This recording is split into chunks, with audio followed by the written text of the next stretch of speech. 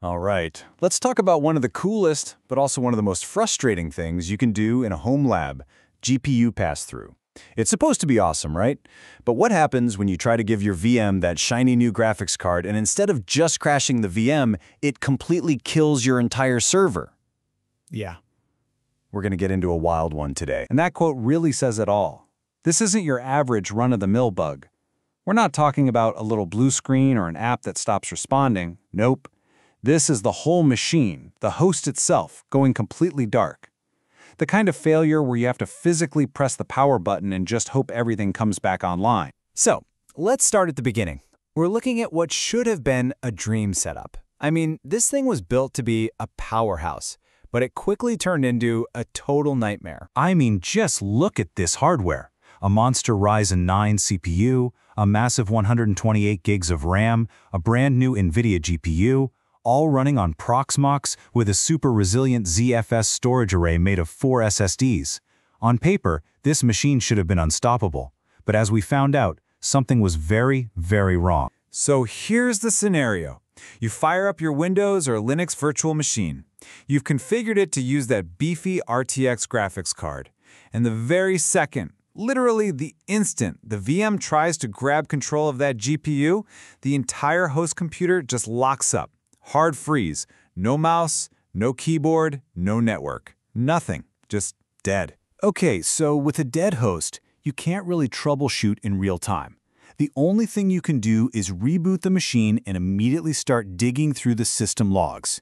You gotta become a digital detective and look for clues from right before the crash. And bingo, here's our first big clue, buried in the logs.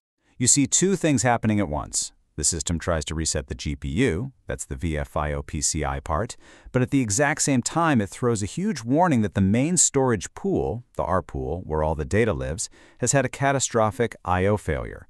So how on earth does resetting a graphics card cause all of your storage drives to just give up? This is where the real investigation begins.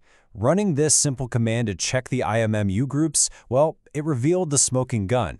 It turns out that the GPU and the storage controller, two things that should be completely separate, were lumped together by the system into the very same IMMU group. And that, well, that's a recipe for disaster. And that brings us to the million-dollar question. Why? Why would hitting the reset button on the GPU also take out the totally separate controller for your hard drives? They should be in their own little worlds. To figure this out, we've got to understand the thing that's supposed to be keeping them separate, the IMMU. Okay, let's hit pause on the detective story for just a second. We need to do a quick explainer on a piece of tech you've probably heard of, but maybe aren't super familiar with. It's called the IOMMU, and it is the absolute unsung hero of all virtualization. So what is it? Think of the IOMMU as a traffic cop for all your hardware.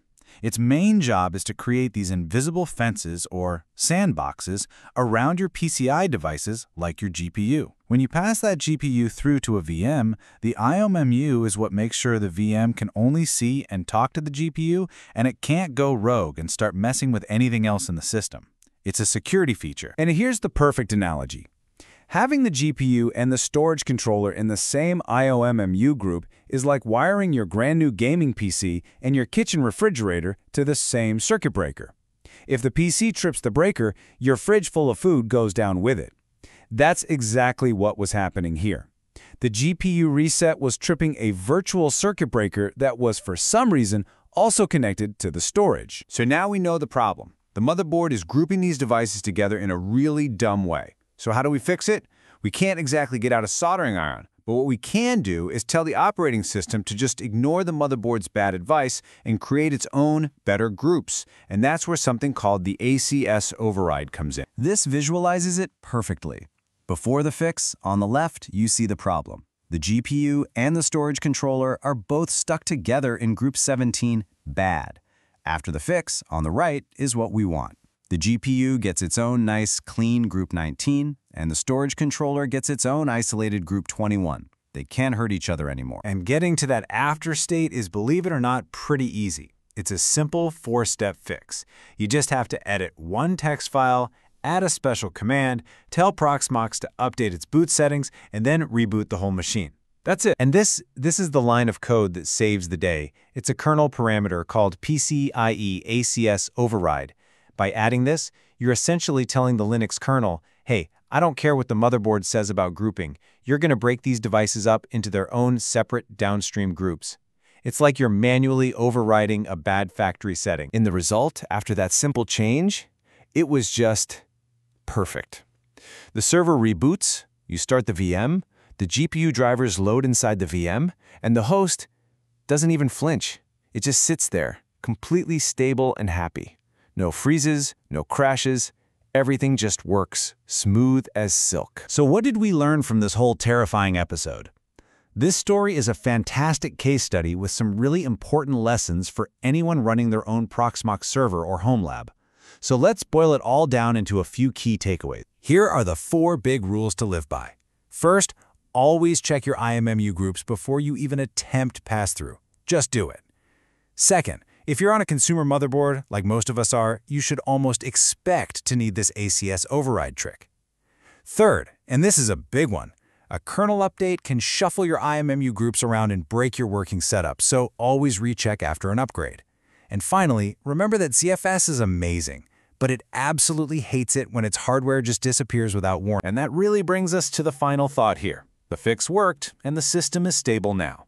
But this whole adventure is a great reminder that, in the world of home labs and virtualization, nothing is ever truly finished. Your setup might be rock solid today, but are you ready for what the next kernel update or hardware change might throw at you? Something to think about. Thanks for tuning in.